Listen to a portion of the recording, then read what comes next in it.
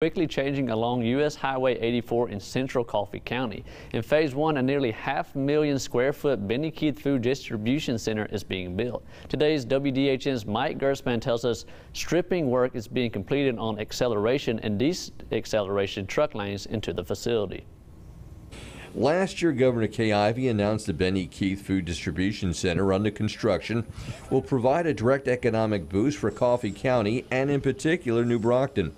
The 425,000 square foot building is phase 1 of a facility that will eventually encompass 1 million square feet.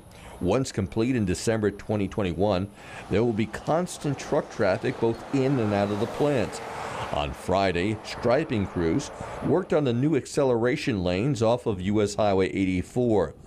The nearly $800,000 road project will improve safety for motorists. The additional auxiliary lanes, which would be acceleration lanes and turn lanes onto 516, we actually took our County Road 516 to 3 lanes that will allow for side-by-side truck traffic to come off of 84, hopefully get them off that highway as soon as we can and get them serviced and get them back out to distribute the food.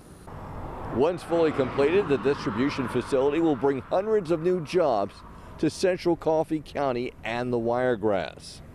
We're thankful to have Benny Keith stay here in Coffee County, and with that, we're happy to get this project to aid in their expansions and hopefully future expansions to come in the next few years. Once phase 1 is completed next year, it will create around 100 jobs. Several years ago, Fort Worth, Texas-based Benny Keith purchased Kelly Foods in Elba. Covering local news first in New Brockton, Mike Gerspan, WDHN News.